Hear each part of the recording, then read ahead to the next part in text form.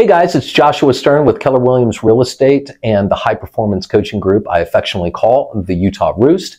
This is our second part in the lead generation series, the second leg of the bench, if you will.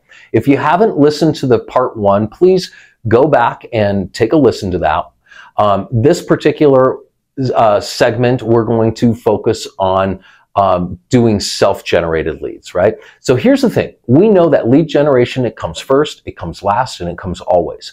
The experts tell us to master the morning, practice our conversions, conversations that convert, and hit the phones to make contacts, and do all of this before noon. They tell us 30 contacts a day or more, 5 days a week. Now, I get it. No one wants to do this.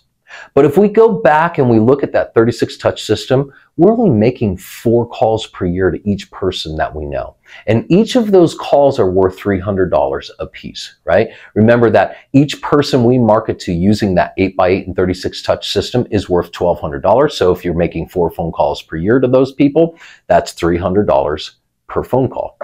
This is a numbers game that I played with myself because I also didn't love making phone calls. Coincidentally, I liked making phone calls to people I knew even less than making phone calls to strangers. So I had to put some numbers to the contacts. And man, did that help me get through the reality that to succeed, I had to dial. So each day from 9 to 12, I do my lead generation and my lead follow-up. I'd call my SOI and those people that were in my 8x8. All right. And then I'd look for ways to create have-mets, right? Feeding that database that we're talking about. That's that self-generated leg of the bench, right? Who am I calling? I might be doing expired calls. I might be calling around just listed properties or just sold properties. We call those circle calls. And I loved, by the way, calling around open houses and inviting the neighbors to open house. Boy, did I add a lot of people to my database, right? I basically line up those open houses to occur on Saturdays and Sundays, okay?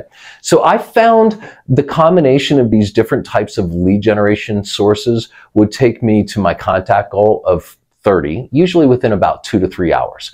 And I would also set myself a database addition goal in addition to an appointment goal, right? I started tracking these data points during the Great Recession, and that was upon my coach's suggestion.